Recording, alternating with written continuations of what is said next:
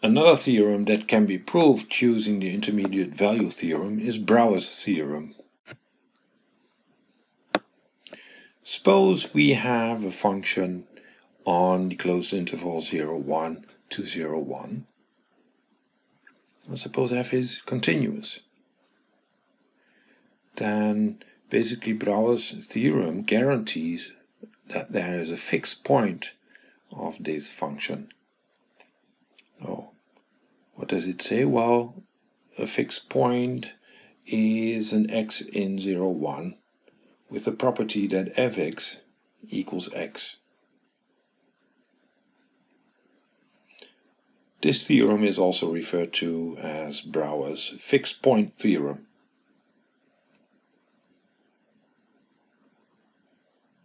So here's an illustration. What does it look like in the picture? Well, just draw any function, any graph of a continuous function on 0, 1. So here we create a box from 0, 1 to 0, 1. Yeah, so 0, 1 are the possible x values and 0, 1 are the possible y values. And draw any graph of a continuous function from 0, 1 to 0, 1. Well, the graph doesn't leave the box. Then what Brouwer's theorem says is that if we draw the line x is y, then this blue line should intersect with the yellow line. Well, this is quite an astonishing result. It can be proved as follows. We define a help function. The help function g of x equals x minus df of x. We do so for all x's in 0, 1, the closed interval 0, 1. Well, since we take a difference of two continuous functions, then we may conclude that g is also continuous, right? Moreover, we have, if we consider values in 0 and 1, we have the following. If we look at the differences between x and fx in 0, the g of 0 equals 0 minus f of 0 equals minus the f of 0. And since f is always positive, we know that this is a value, returns a value smaller than 0.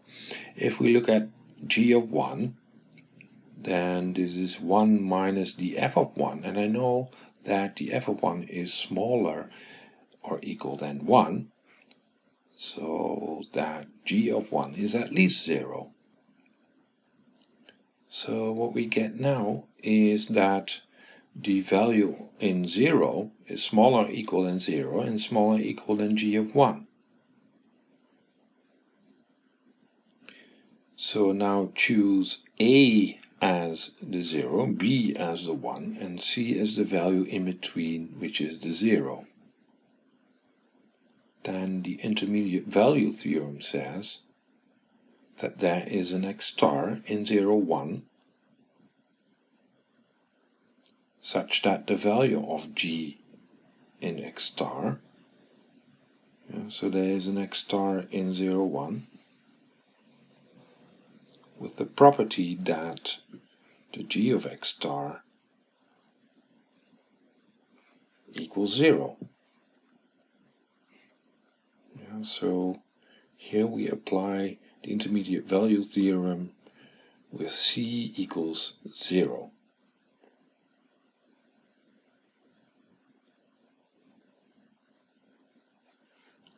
So in that case, if the g of x star equals 0, then we know that x star minus fx star equals 0, because this is the way we define the g of x star.